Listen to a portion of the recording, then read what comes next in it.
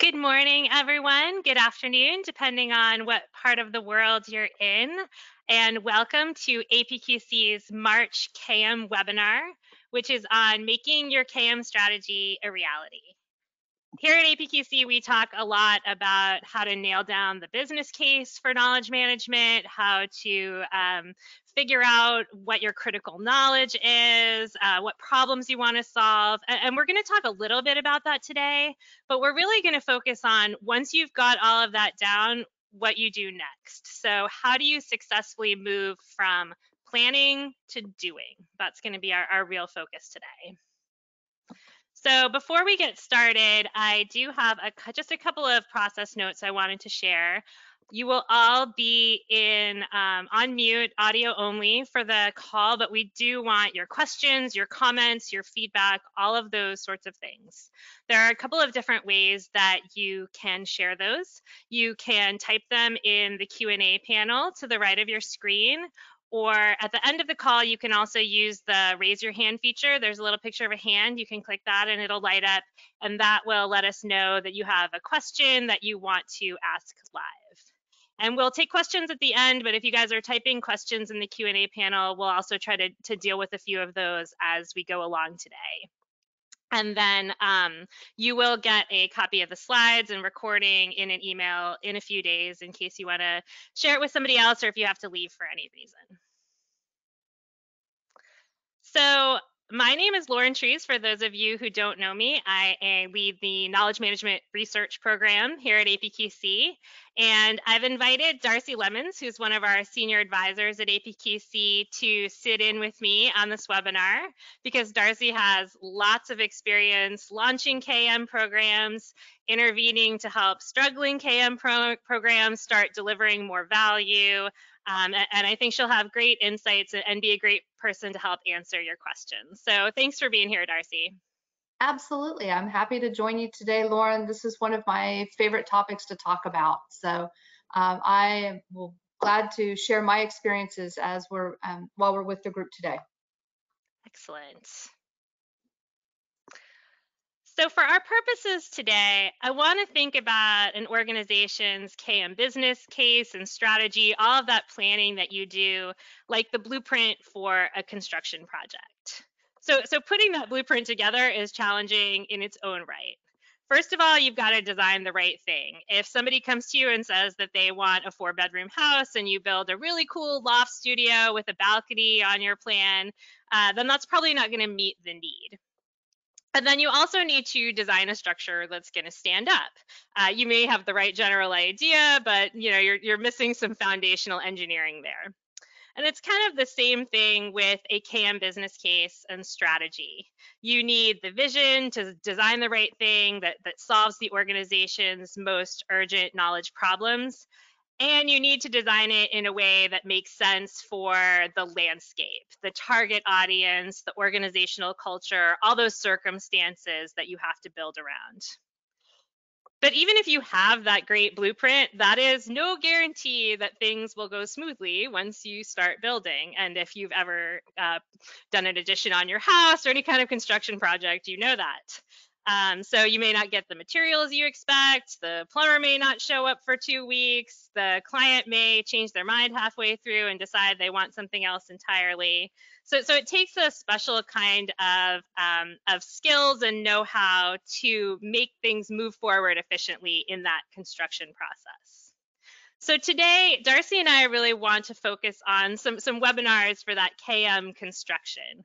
So how do you quickly get your strategy off paper so you can start fixing problems and delivering value to the business in a meaningful way?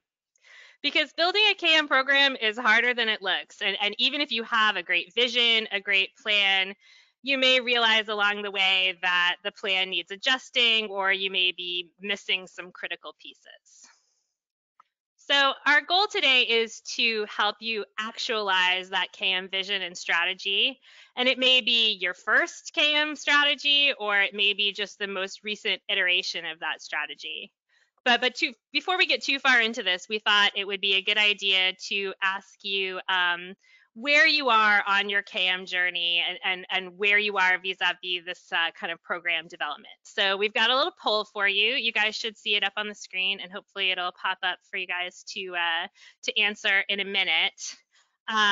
We really just want to know, are you thinking and planning about KM? Are you in the process of developing that strategy? Are you piloting, starting some things? Maybe you're building, scaling from there. Or is your KM program pretty mature and you're in more of a sustain and evolve mode? So Darcy, we were kind of putting this question together, and you kind of have to come up with some bulleted answer choices. But this isn't always a linear progression, right? It's cyclical. You may go up or down, around over time. Absolutely. Up, down, around, sideways.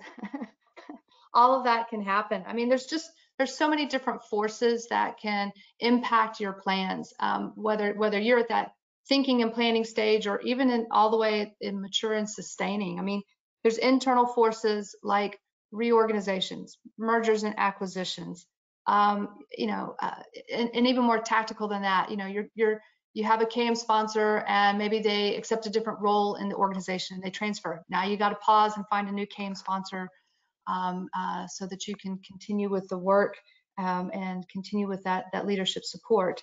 You may not have all the budget that you want. You may determine that you need some additional help, some additional people resources to be boots on the ground for you. These are all internal forces that can impact, but there's also external, right? I mean, market forces that can impact the strategy of the organization. And heck, look what we went through over the past year.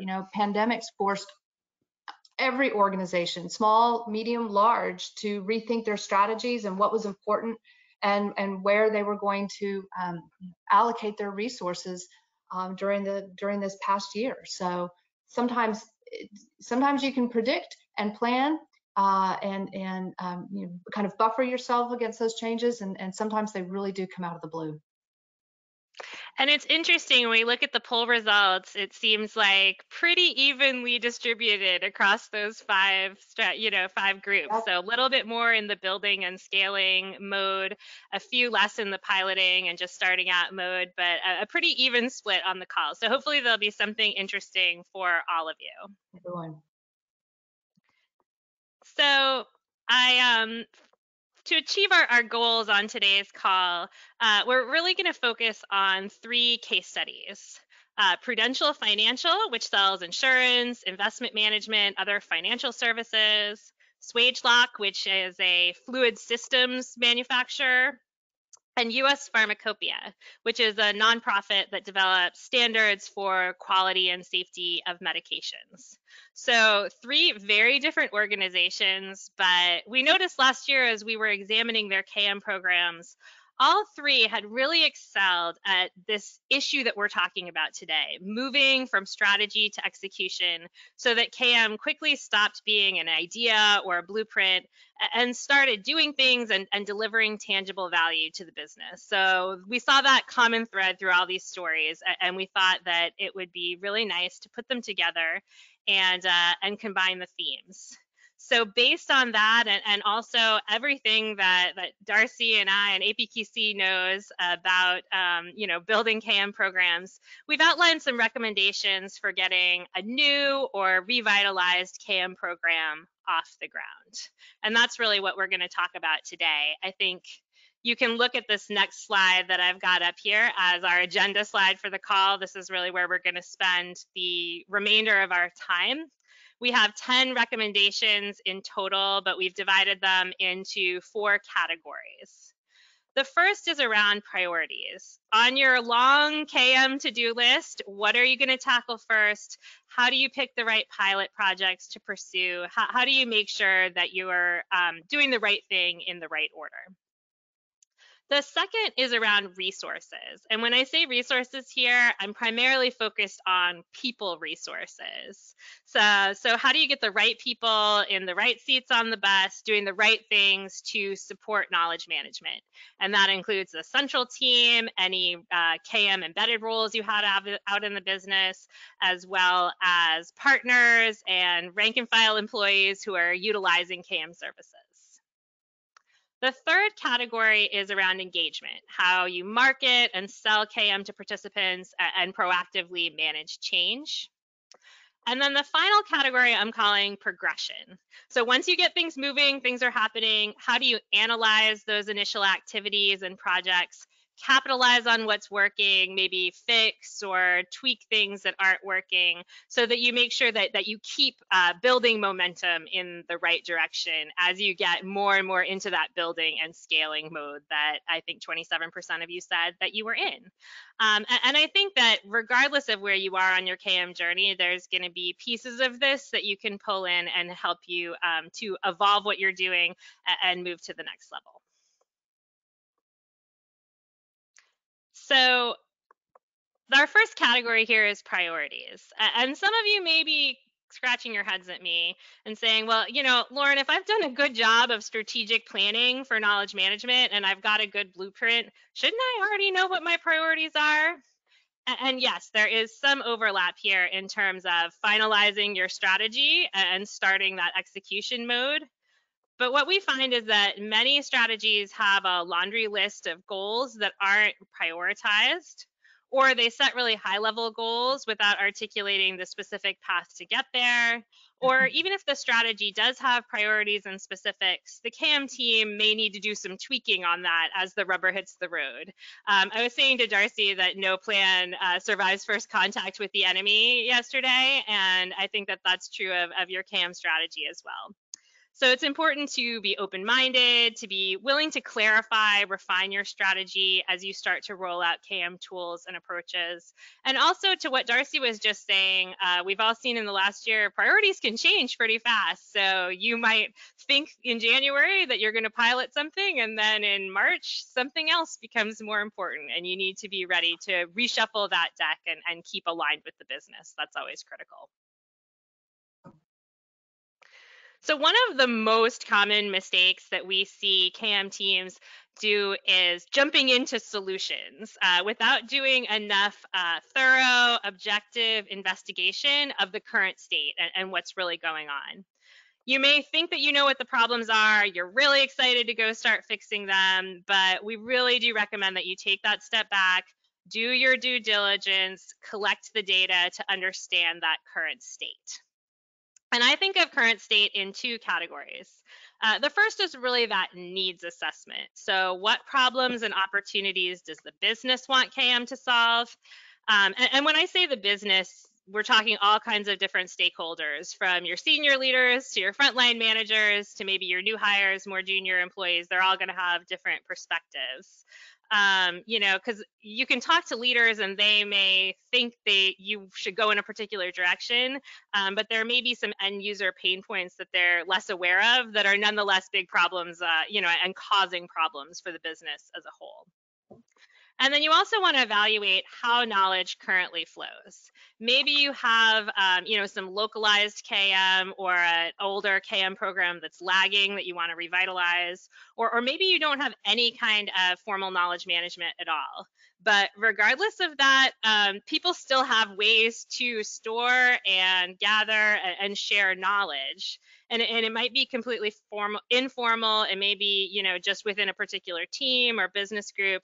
But you'll want to figure out what those systems and informal processes are, and if there are anything that you can build on.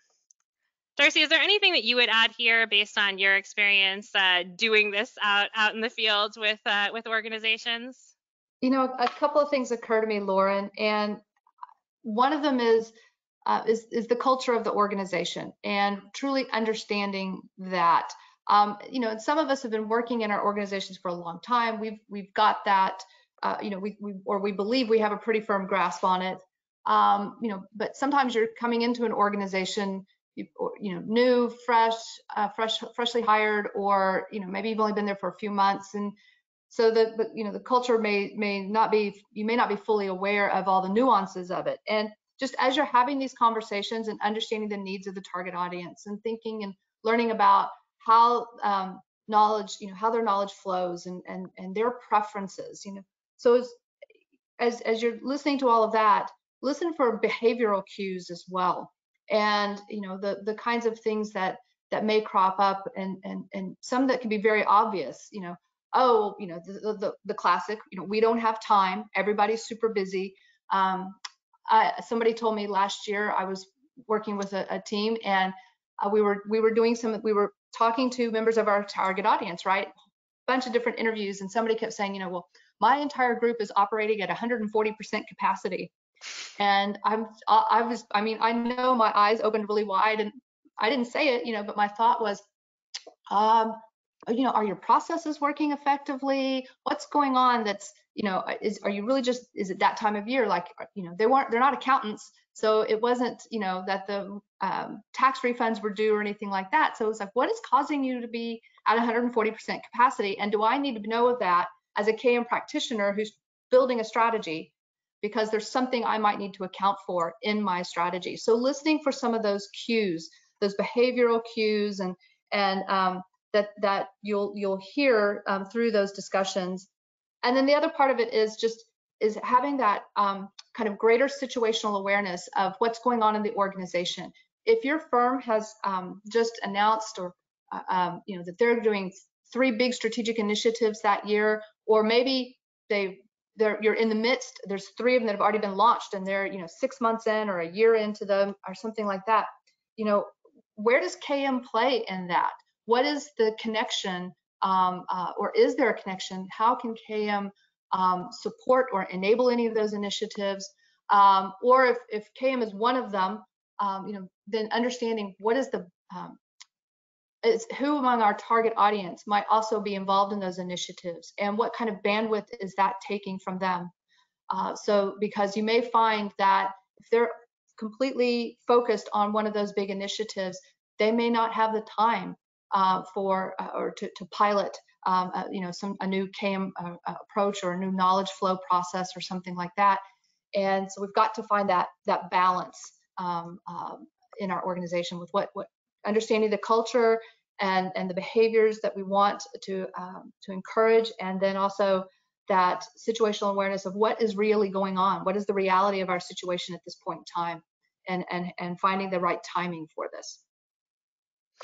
I think that's a really good point, and hitching yourself to any big strategic initiative or business goal, or 2030 vision or something like that, and talking really clearly about how what you're doing fits into that broader structure can really help.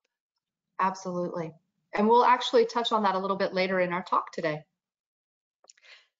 So of our 3 case studies, I thought that US Pharmacopeia would be a great example to throw in here, because they've really both invested in and benefited from that clear-eyed assessment of needs and current practices that we're talking about.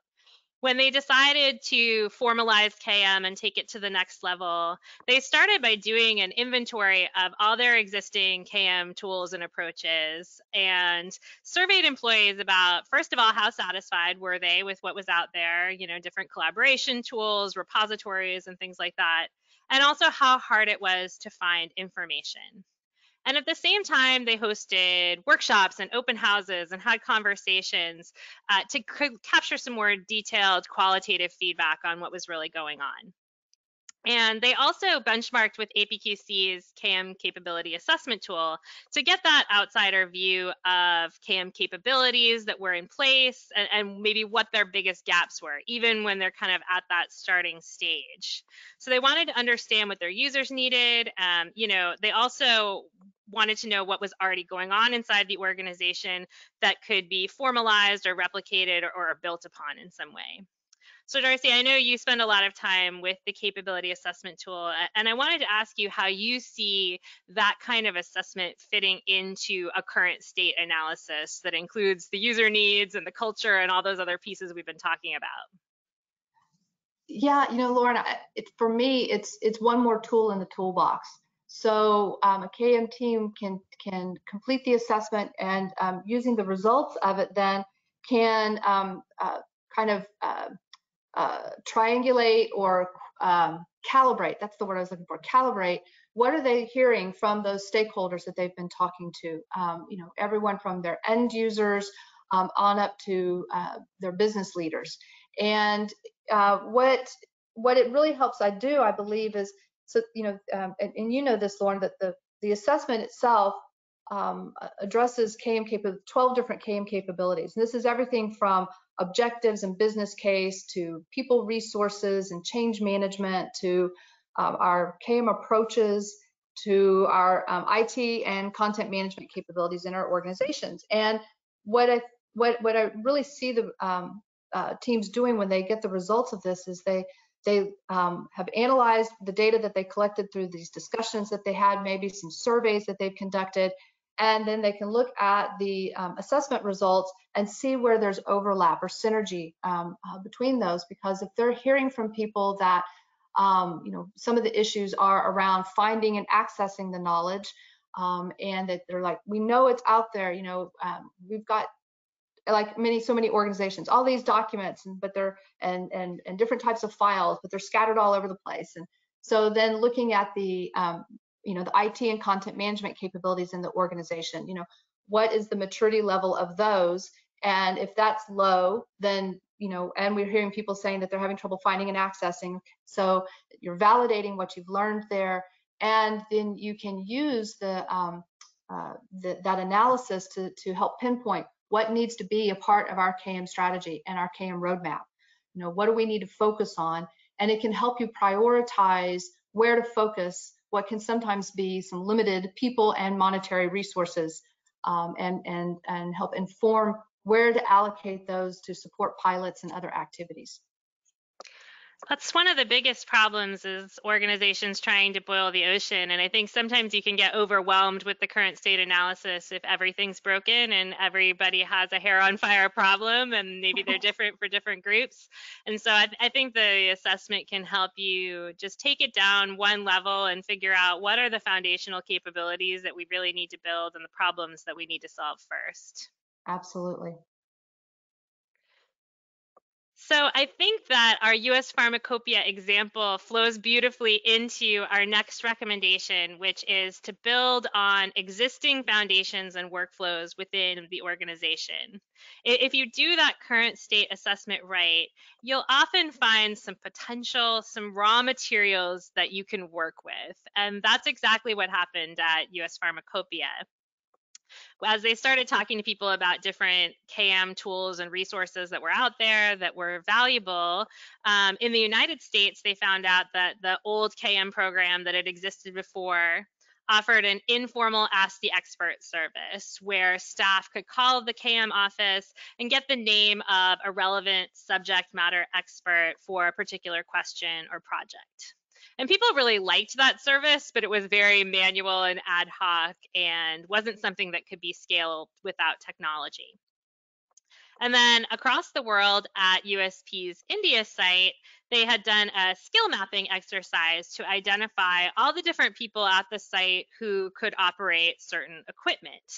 And this was a big immediate win for the site. It was a pretty simple project. It delivered immediate value, especially when COVID-19 hit. They knew exactly who could operate which machines. And KM was able to learn from both of these localized projects to design a more formal talent seeker tool, which it then piloted in the India office. And it did the same for its other pilots as well. Parts of the organization were, for example, using Box and liked it. So they built a pilot on how to share scientific materials through Box. So just looking for those tools that maybe the organization already has, or processes that some people have liked, because that can give you not only some ideas for what to pilot, but a group that maybe has some enthusiasm to help you pilot that in a limited capacity. So the final recommendation in this section is really about focusing on the most urgent challenges and opportunities, which is really what we've been dancing around this whole time. And this may seem obvious, but I think it's important to call out, especially because those challenges and opportunities, as we said, are always shifting. So you may be ready to launch your pilot, try something new, and that's the moment to look around and see if there's a burning platform that you can latch onto, even if it's not what you planned 6 months ago. And this particular example is from Swagelok. And Swagelok's KM effort has always emphasized communities of practice, but they initially struggled. They weren't getting quite as much traction as they wanted. But that really changed when the KM team identified the right problem to solve. They realized that their IT team was really struggling to implement SAP Business One, kind of business global business system, in their sales and service centers. So KM partnered with IT to build a community around the SAP implementation. It gave each center access to centralized relevant content when they got to implementing, and also lessons learned from previous centers that had gone through the implementation. And KM really threw everything at this project. They leveraged everything they knew about good community management, like setting KPIs for the community, having a dedicated community leader, mapping the critical knowledge associated with the community topic. But all of it worked better. It was more effective because they'd found that urgent need within the business. So the CAM team, they kind of took a risk. They put a lot of other things on hold to build this community, but it really paid off in terms of showing what KM could do and how it could help the business. So Darcy, I just wanted to ask your input on this. I know you've done some work with Swagelok over the Mhm. years. Absolutely. In fact, we were working with them a few years ago, I think it was right before the SAP implementation, and helping them formulate their strategy, and which was very focused, as you mentioned, on communities of practice, which they had already had in place before we came in and to work with them. But we helped them with some tools and templates and discussions, and really to focus their efforts, and begin to put in some improvements to strengthen their communities of practice. And this implementation was happening, or started soon after. And as you said, it became something that was very important to the organization, and something that the KM team could then partner with others. And they said, you know what, we've got these things called communities that can help with identifying the critical knowledge associated with this implementation, and getting it to the right people, to help not only with support the implementation, but then the end users and what they needed to be doing afterwards. So, I would just say, and again, this harkens back to a few minutes ago when we were talking about, the situational awareness and what's going on in the organization.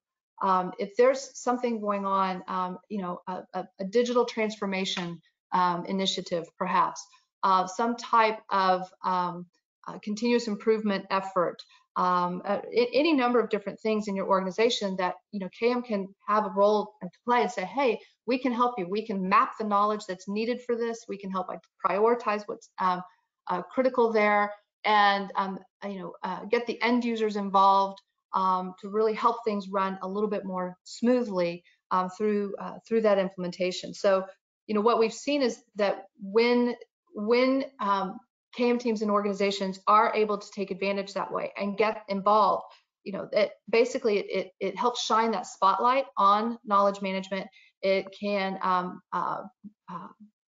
in a positive perspective, it can get you extra resources, and money, monetarily and people-wise. It gets leadership involved in understanding from really what knowledge management is all about. It might have been kind of this vague thing that they sort of knew, oh yeah, getting the right knowledge to the right people at the right time, but now they're seeing it in action. And so it becomes much more clear to them. And you find also that people are a lot more willing to be involved, because this is something, whatever this initiative is, it's something that's impacting their jobs. And so they find themselves very interested in anything that can help them improve in their jobs, and do things more effectively and efficiently. So, look for those opportunities. And that's whether you're starting out, blank slate with knowledge management in your organization, or you've been doing this for years now. I'm probably not telling you anything you don't already know for those who've have mature programs, but latching onto those initiatives and supporting them can have very, very positive impact for your KM program. Yeah, we talk about business alignment a lot, which may sound kind of more buzzwordy, but that's what we're talking about is Yeah. find a thing that people really want to do and help them. Yes, and you may uncover it through those conversations, you know, that awareness that we were talking about earlier. So it may surface through that. It may surface through some type of town hall, all staff type meeting. You never know where these inputs are going to come from, but just jump on them and take advantage when you can. Yeah, because it's a timing issue too. It may not come up the Absolutely. minute you're doing your current state assessment, but you've got to keep your ear to the ground, right? Absolutely. Absolutely. So I think that moves us very nicely into our conversation on resources. And as I said, we're going to focus more on people than money, though obviously money is often a barrier to getting the people you need. So it's all tied up together a little bit. Our first recommendation here is to put dedicated resources in place to drive KM forward. And this might seem like a no-brainer, and I know that if you don't have budget, if you don't have leadership support, it's a tough challenge. But we call it out because you really will not actualize your KM strategy without people, some kind of KM team to move it forward. When we talk to an organization that's taken 2 years to design their KM strategy, and then they're going to spend another 2 years to do their first pilot, and you're kind of wondering why things are moving so slowly, and then you realize two people have this on top of their regular jobs, and they're doing it on, Tuesday afternoons from 3 to 5. That's usually why. So you need at least one person, and often more, in that kind of central KM role. And you probably need some designated KM roles out in the business to do some of the work that core team can't.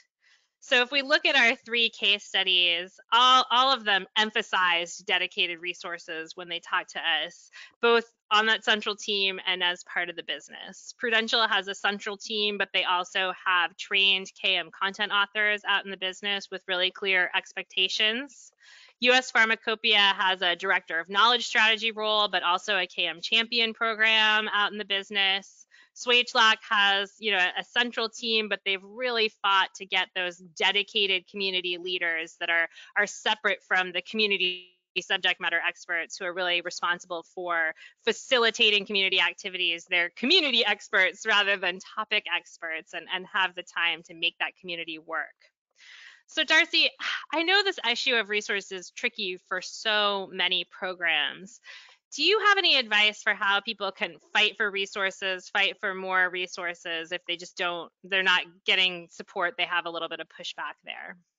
Yeah, absolutely. And it really comes down to the business case and the rationale for it. And you've got to have a really crisp, clear business case that states the benefits of having these additional resources, and in real crisp language that talks to whichever business leader you're going to and seeking these resources from. So, one of the things that we've seen is that like you said, it can be hard if especially when you're first starting out, and you don't have maybe some strong success stories that you can point to that can help illustrate the point and why these additional resources are being requested.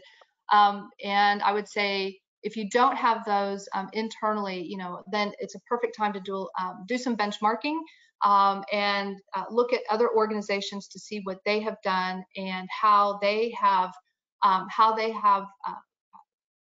developed the team, both the KM core team that they have in place, and then those resources that they might have out in the business, people who are acting as their advocates and representatives out in the business.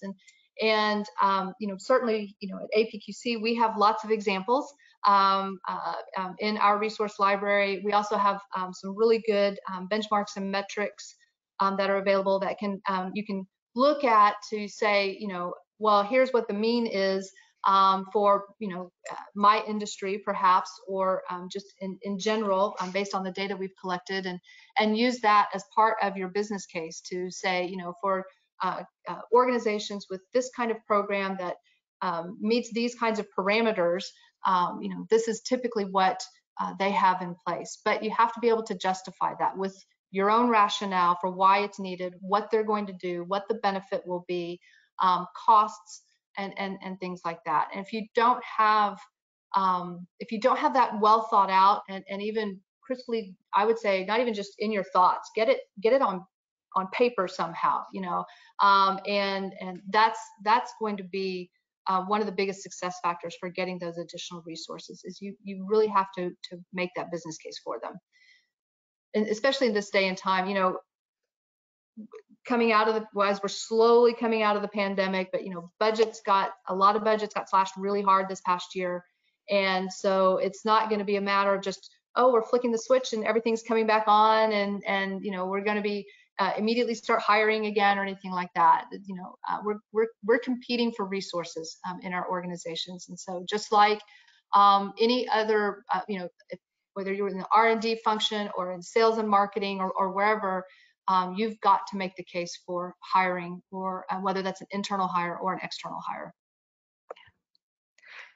No, I think that's great. And then I think once you have some people who are focused on making KM happen, another way that you can fill some of the gaps in your program, especially if you have a lean team, is through some cross-functional partnerships. And I think those partnerships are particularly vital when you're in those early stages and getting KM off the ground, because you're the new kid on the block, and all these other functions they're still trying to decide how they feel about you. So you want to build good relationships. You want to get them in on the ground floor, sell them KM as something that can help them with their objectives, rather than something that's going to take up their time for no reason, or maybe compete with their objectives and goals. So I think first you've got to look at partners with the business, the target user groups for KM, whether that's R&D or customer service or sales, and really understand that. And at the same time, you want to talk to the groups that you're focused on for your pilots, but you also want to be really aware of how not making your solutions hyper customized to those groups, because you may want to scale beyond that at some point. So balancing the very specific needs of, okay, I'm building this for customer service, with, well, if I want to bring in other parts of the business, I don't want to make it so specific to that group that it doesn't work for others. And then the other side of this is, partnering with other enablement functions. Obviously, you want a good relationship with IT. They can support you with technology. There's a lot of overlap with HR and learning on things like skills mapping and succession management. Two partners that we've seen become more important recently are change management. They can really help you just sell yourself, tell your story, drive engagement, and also data management, to get that holistic view of data and information and knowledge across the organization, to be looking at that as part of a holistic strategy. And they can also help you with metrics and reporting. So I think there's a lot of good things going on here, and some organizations do formalize some of these relationships in a cross-functional steering committee. Others don't, but Darcy, I think you and I both feel like there's a lot of reason to do that if you can. Absolutely. And in fact, that's part of our standard advice when we're going in and working with a group, especially one that's new, that we're starting from scratch with knowledge management, or maybe only a few months in. And what kind of steering committee or advisory group have they formed at that point, if they have? And if not, then it's time to start the conversations and figure out who would be part of that. And you can look at your, the target audience that you've been talking to already, and understanding where or who among that would be appropriate to have in that steering committee. And the reason is because there's so many things that a steering committee can help a core KM team do, right? They can, first of all, they can advocate for knowledge management and for the core team in their respective parts of the organization. They can provide advice and guidance, and even introduce us to other people, key influencers, subject matter experts, others in our organization that we might not have met yet, that we want to have involved in our pilots and other efforts and activities that we're supporting in the organization. They can also help us when we encounter barriers and brainstorm and how are we going to address these barriers, what makes the most sense in their parts of the organization, because it's not necessarily, we all know change management's not a one-size-fits-all type strategy or approach. So what works well with our engineering function might not work so well in customer service, but they can help us with those barriers and really to understand what's the driving force behind the barrier, and then how are we going to get past it, and what is that going to take?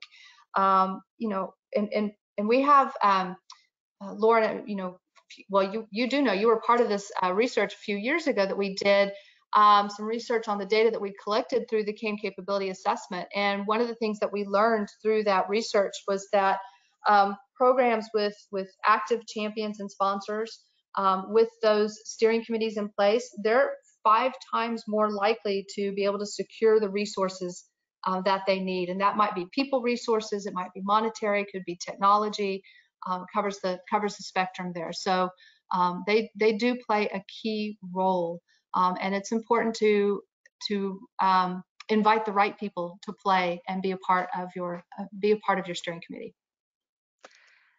And to that end, I think how you think about different partners and how you pick different partners really comes at it for me in this example from Swagelok, and just how thoughtful and deliberate they were about thinking through the different types of partners they needed and what they needed from those groups.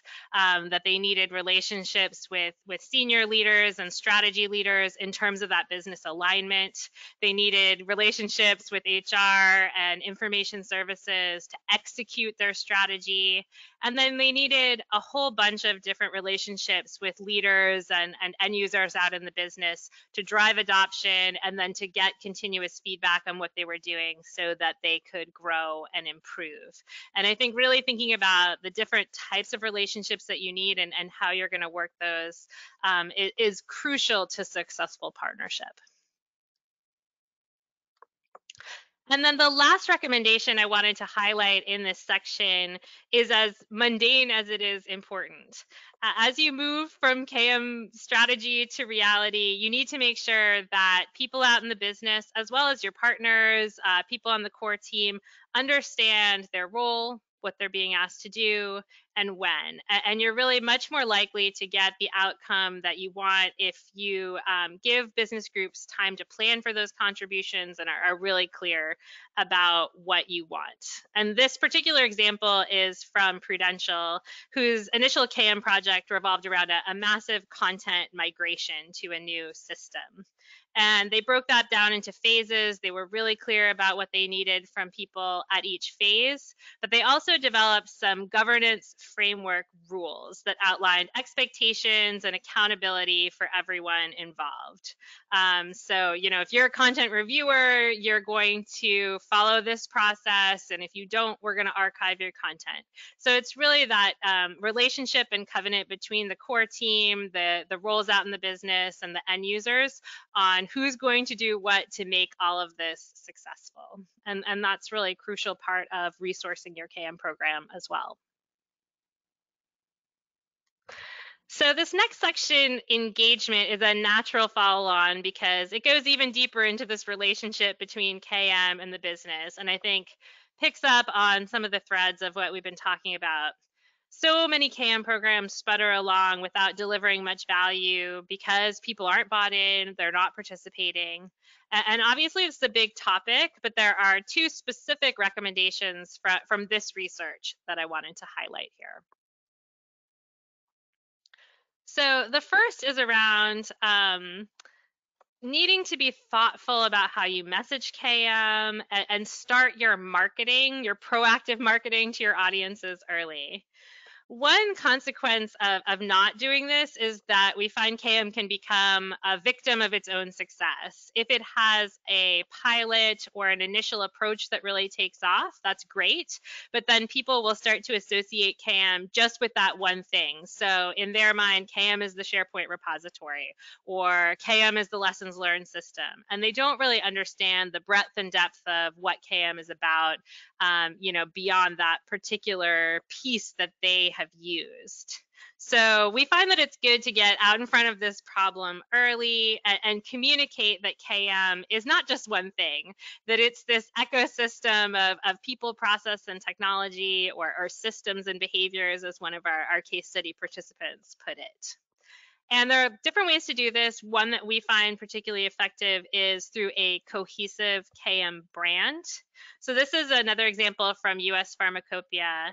And they were really thoughtful in building this brand. They thought that without KM, there was really sort of a knowledge desert in the organization. It was hard to find things, but that there was a lot of potential under the surface. And they wanted KM to be that oasis in the desert where knowledge thrives. So, it's a compelling metaphor and imagery, but it was also useful because it branded KM as a single clear idea rather than all these different pilots and different approaches that they were experimenting with. And it emphasized this idea of KM as an interconnected system of all pointed towards a common goal.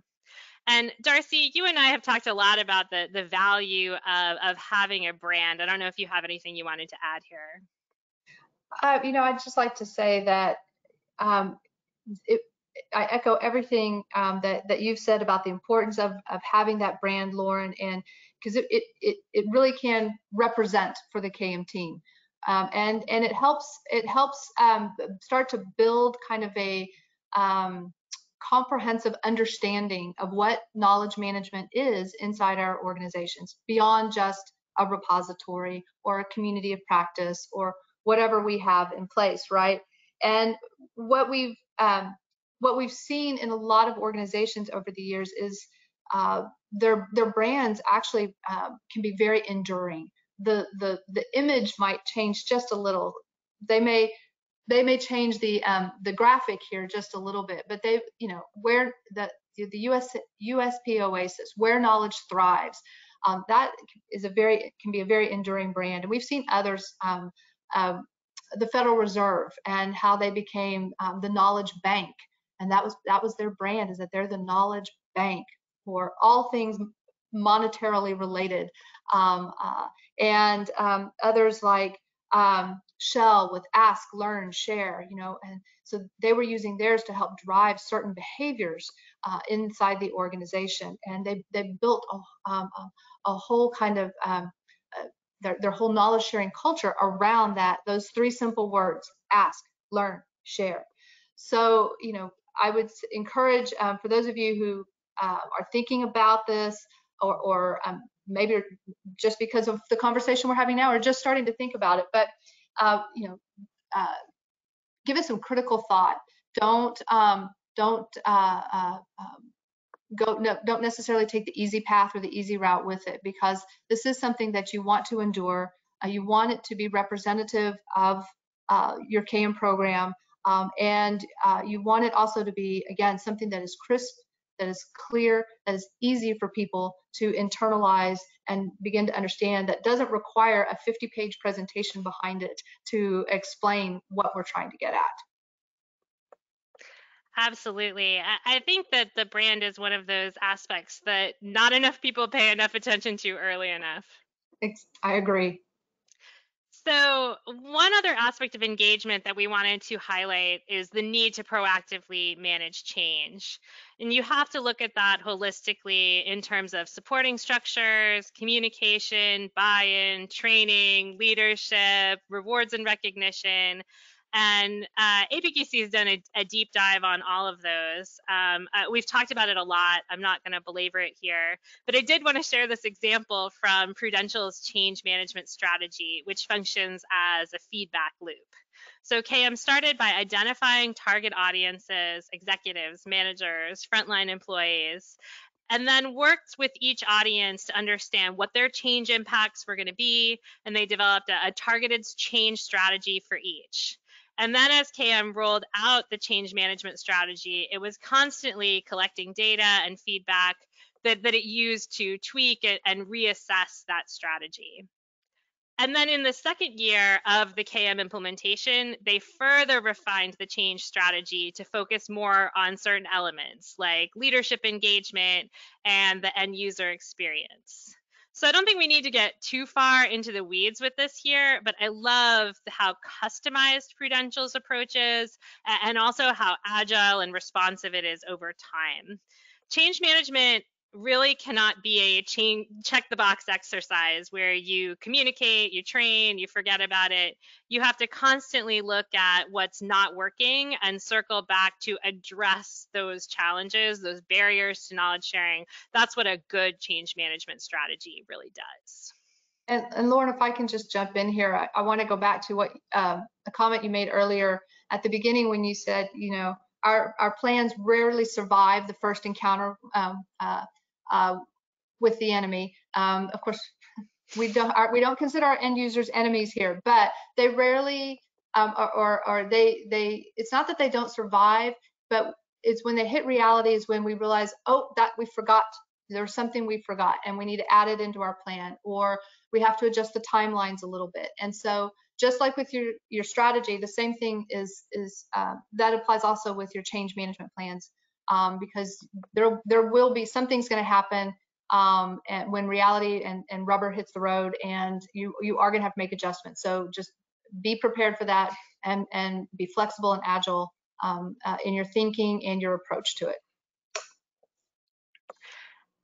And the last section that I want to talk about is this progression, how you assess and build and scale over time. And we're not going to spend a ton of time on it because I think that it really echoes a lot of the themes that we've talked about, these iterative processes and feedback loops throughout the webinar. But there's just a couple of things that I want to touch on.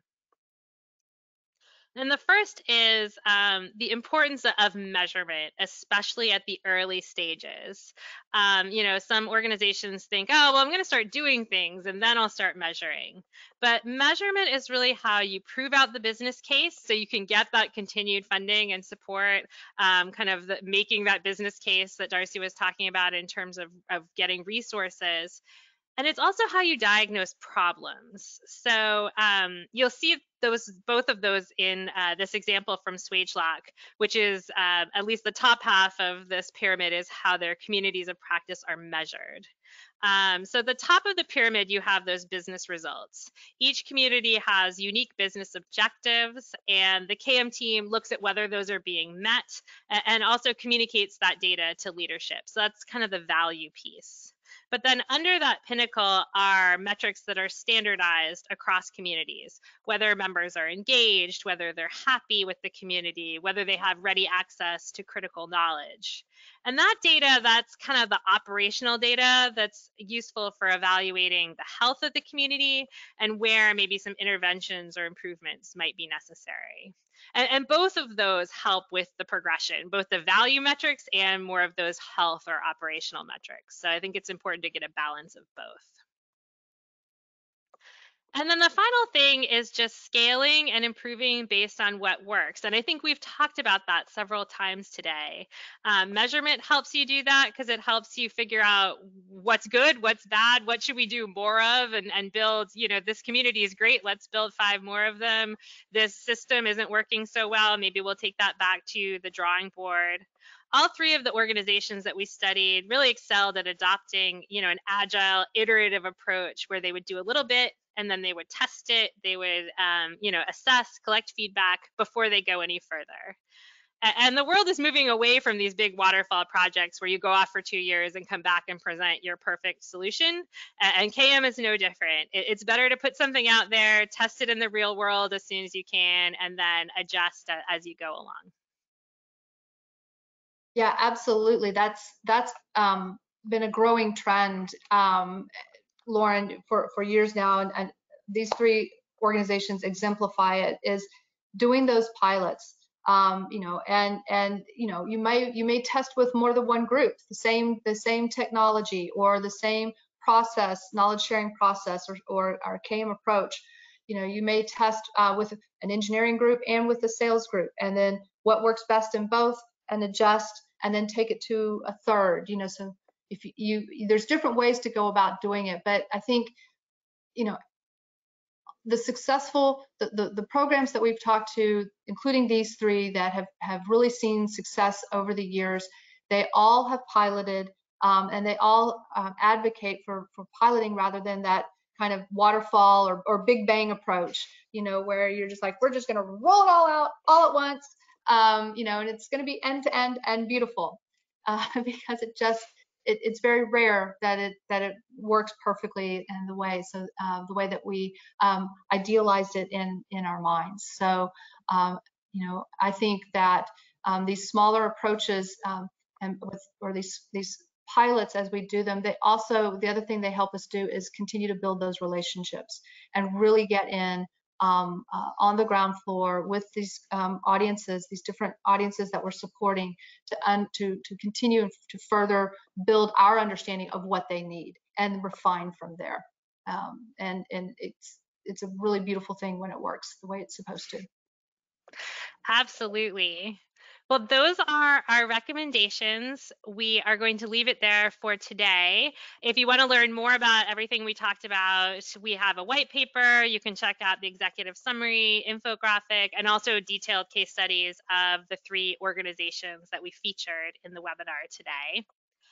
And we also want to let you know about some events that we have coming up.